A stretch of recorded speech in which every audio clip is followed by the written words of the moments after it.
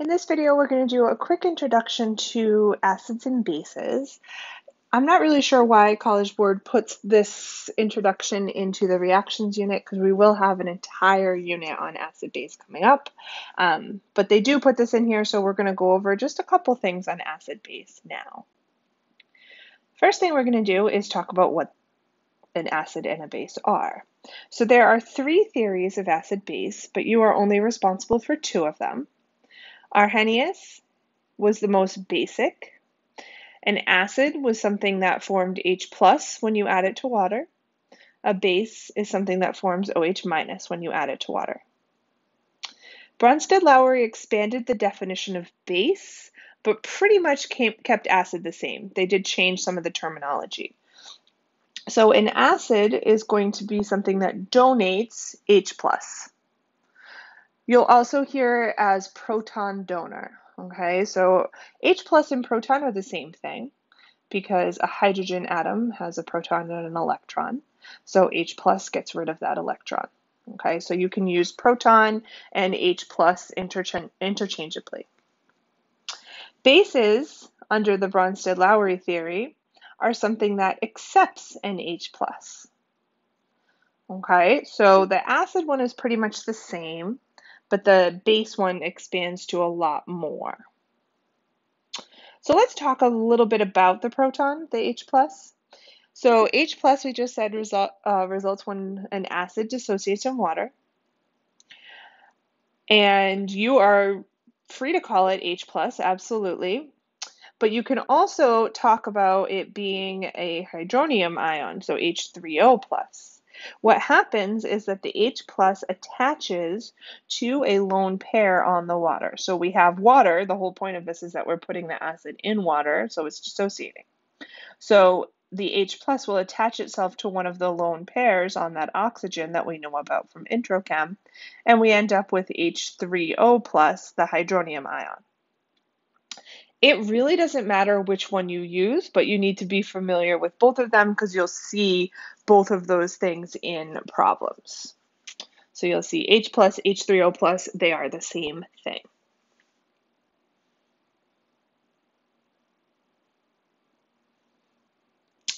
So here we're going to talk about strong versus weak acids and bases.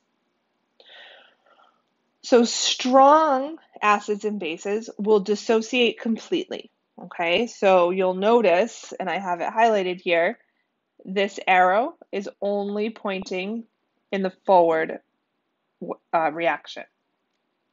So HNO3 is a strong acid. We'll do more on that in a minute. And so it forms H plus and NO3 minus, and it fully dissociates. There is no HNO3 left. Weak acids only partly dissociate. So we have a double-sided arrow, our equilibrium arrow. Okay, so what that means is that this reaction will go forward, but it will also go backwards. Okay, it can go in the forward and reverse direction. Both are electrolytes, meaning they conduct electricity in water, but the strong acids are going to be stronger electrolytes because they give off more ions. And the weak acids or weak bases will give off fewer ions because the whole thing doesn't dissociate, okay? So you can see that because of the arrows again. So this one's only pointing in the forward direction. This one's pointing in both. We will talk a lot about equilibrium in the next unit. It's our whole unit, okay? So you can see, for right now, all we need to know is that we can go in both directions. And then this point right here, it does not mean that the reaction only goes to the halfway point, okay? It's what we call a dynamic equilibrium, where it can go this way, and it's constantly going this way, but it's also constantly going this way, okay? And it just happens at the same rate, so we always have the same amount of either HF, H plus, or F minus, because this direction's happening at the same rate as this direction.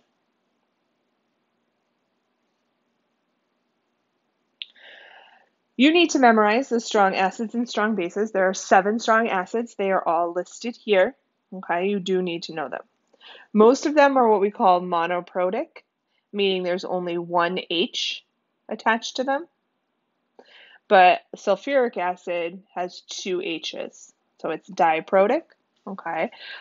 However, there are plenty of monoprotic acids out there that are not strong acids. So there's not really an easy trick here. You just need to make sure you know what the 7 strong acids are. It will determine a lot, especially when we get to the acid-base unit.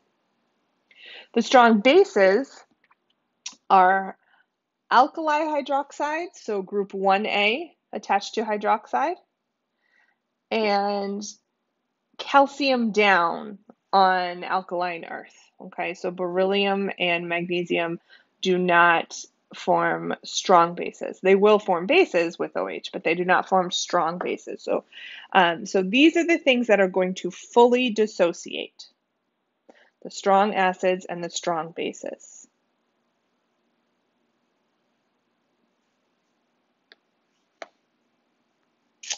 So here we have, and the molarity doesn't really matter here, we're just talking about the HCl. And we're going to look at what's in the beaker, or sometimes I'll say in the bucket. So if we put HCl in a beaker with water, that's weird.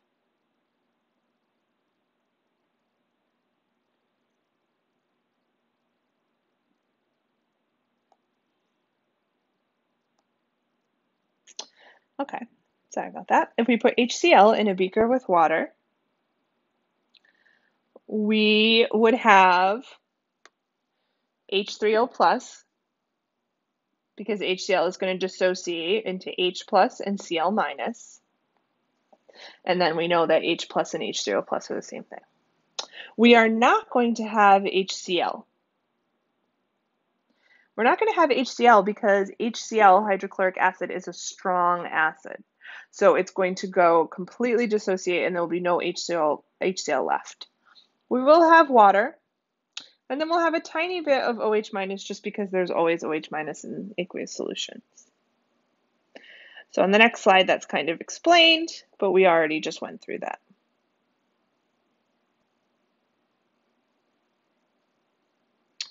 So now, what do we do if we have acetic acid?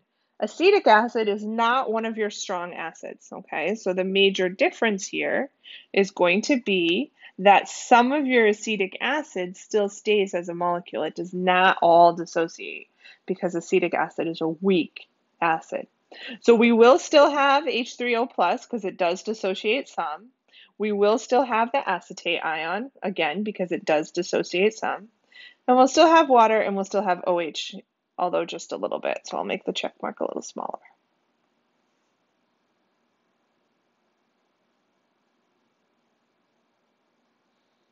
And here's a slide that just kind of explains that. So again, the major difference for purposes of this intro is that weak acids do not dissociate fully, strong acids do. And same for bases. So let's talk about what a reaction would look like.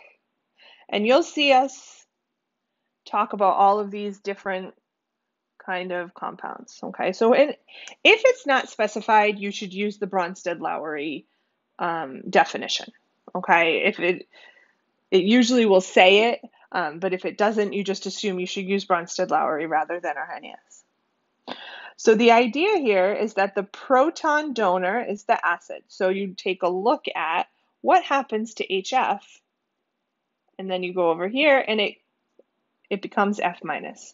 So it donated its H plus. So that must mean it's the acid. The base accepts the H plus.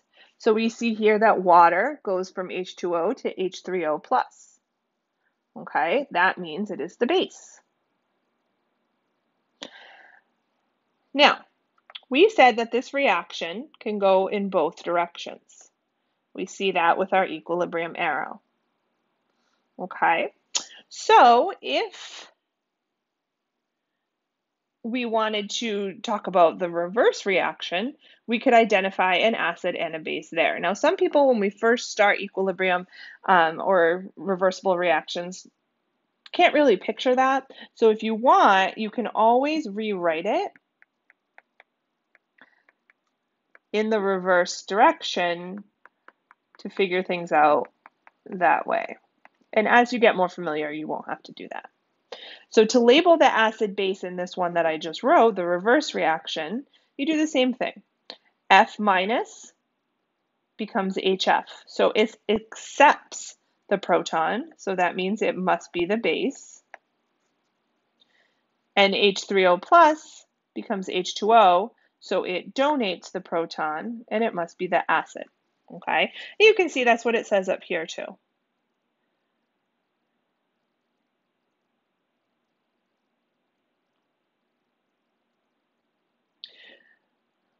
This is the second time I'm recording this video because it didn't save the first time. That's why I have to keep erasing everything. So just ignore that. So now we can do the same thing for a weak base, and it's the same rule. You look at what happens to NH3.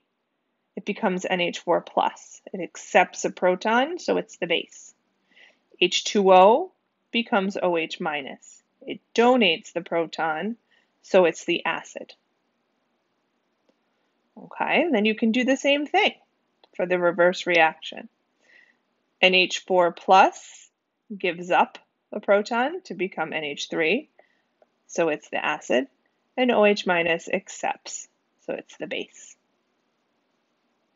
Okay, we're going to talk about these pairs and what they are in just a minute. Before we do that, let's talk about this weird thing.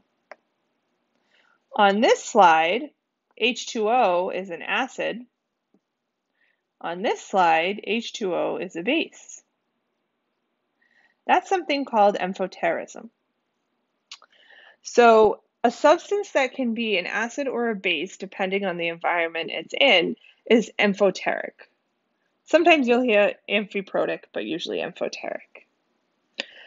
Water is not the only substance that can do this, but it is the most common.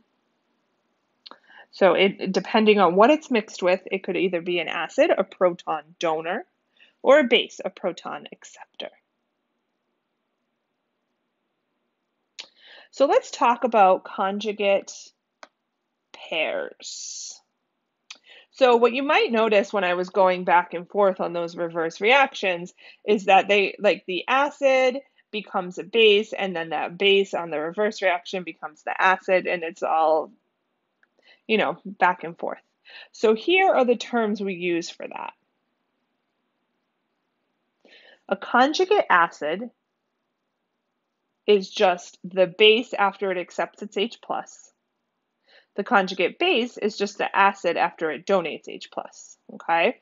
So to explain that, here's a generic reaction, and we'll often use HA to show a weak acid.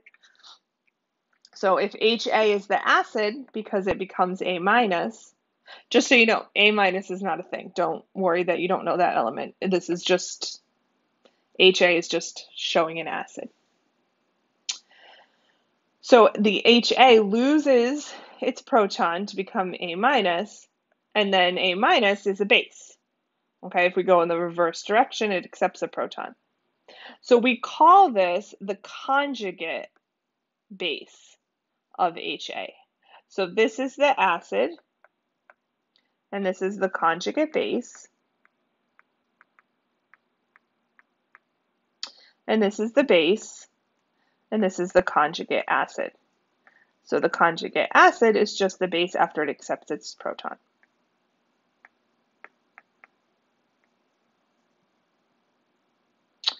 Now you can also do the reverse direction. Okay, if we did the reverse direction, this was our base. So this would be the conjugate acid, because it's just the base after it gets a hydrogen or a proton. And then this is the acid, and this is the conjugate base. So it just depends on what one you're talking about.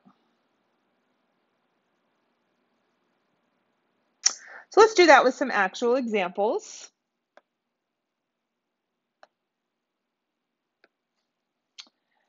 So I'm going to do forward reaction for the first one, reverse reaction for the next one, just because I don't think we need to do both for both of them. So here NH3 becomes NH4 plus, so this is the base. It accepts a proton, and this is its conjugate acid.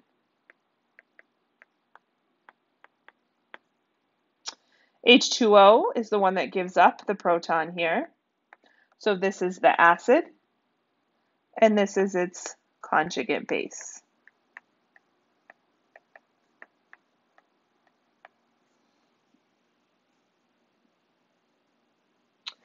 And then for the next one, I'm just going to do the reverse reaction.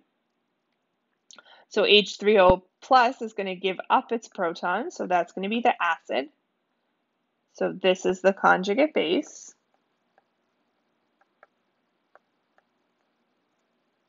And this HPO4 2 minus is going to accept the proton. So this is the base, and this is the conjugate acid.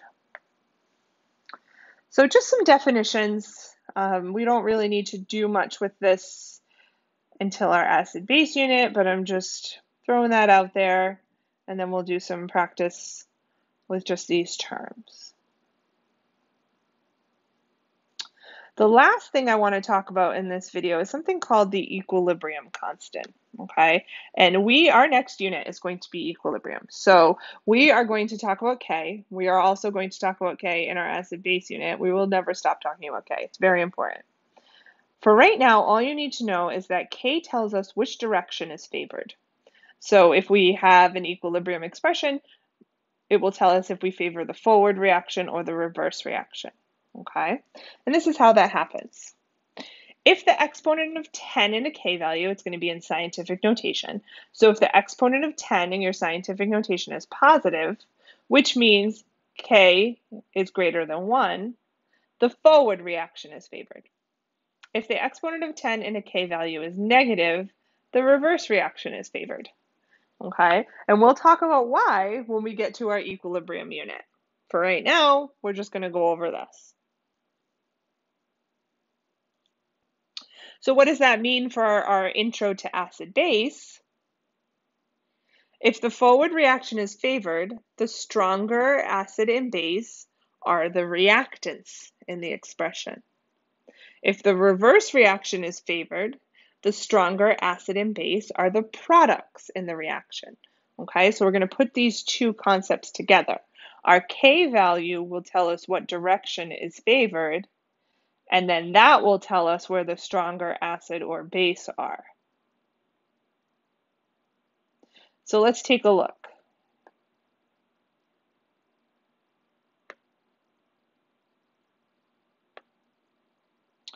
So here it says, what is the strongest base in the above reaction? So we look at our K value, and the exponent is -5.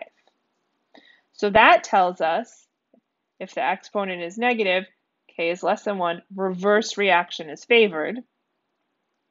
And then this right here tells us if reverse reaction is favored, we look at the products for the stronger one. So now we know it needs to be one of these two. So all you have to do now is figure out which one of those two is the base. So whatever one accepts the proton is the base. And so that's going to be OH minus. This one donates the proton. Okay, so since OH minus becomes H2O, that's the base. So the strongest base here is OH minus.